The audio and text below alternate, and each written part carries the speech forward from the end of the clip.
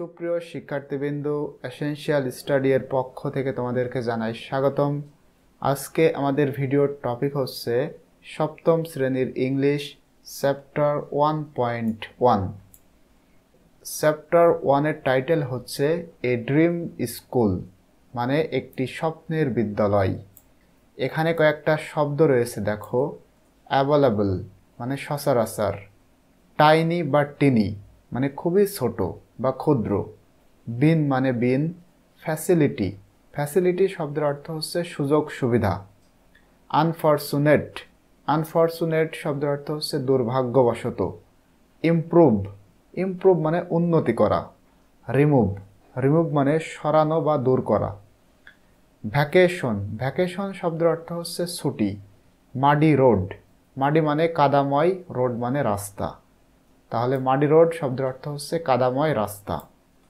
দেখো 1.1-এ বলা হচ্ছে look at this picture of a school. এখানে স্কুলের একটা ছবি দেওয়া রয়েছে, বলা হচ্ছে এই ছবিটা দেখো। অ্যান্ড দেন, এবং তারপর right 5 sentence on what you love about this school. এই ছবিটা দেখার পরে এই ছবিতে তুমি কোন কোন জিনিসগুলো ভালোবাসো বা পছন্দ করেছো তার মধ্যে থেকে 5টা বাক্য লিখতে হবে। ছবিটা একটু সুন্দর করে দেখো, তাহলে তোমরা বুঝতে পারবে এই ছবির কোন কোন জিনিস তোমাদের পছন্দ হবে।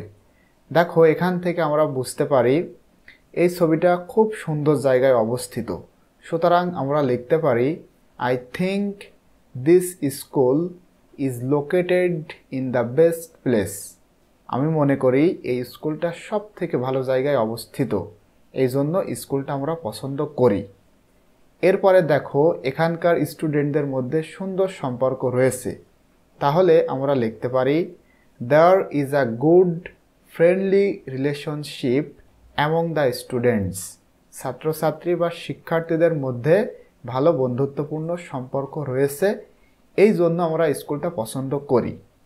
এরপরে দেখো, আশেপাশে অনেক গাছপালা দেখতে পারছি, এছাড়াও পাখি দেখতে পারছি, এই জন্য স্কুলটা আমাদের ভালো লাগছে। সুতরাং আমরা লিখব দেয়ার আর many trees and birds around school, মানে স্কুলের আশেপাশে অনেক গাছপালা রয়েছে, এছাড়াও অনেক পাখি রয়েছে। এরপরে দেখো, স্কুলের সামনে আমরা একটা ফুলের বাগান দেখতে পারছি।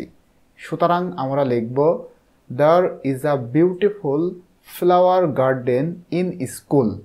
আচ্ছা, এখানে তোমরা ইন না লিখে লিখবে in front of the school, মানে স্কুলের সামনে সুন্দর একটা ফুলের বাগান রয়েছে।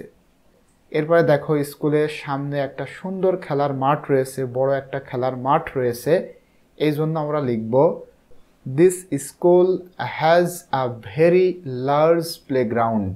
এই স্কুলে অনেক বড় খেলার মাঠ রয়েছে। সুতরাং students can play with their friends. শিক্ষার্থীরা তাদের বন্ধুদের সাথে খেলা করতে পারে। ফাইনালি এক্সট্রা আরেকটা আমি তোমাদের দিয়েছি, দেখো।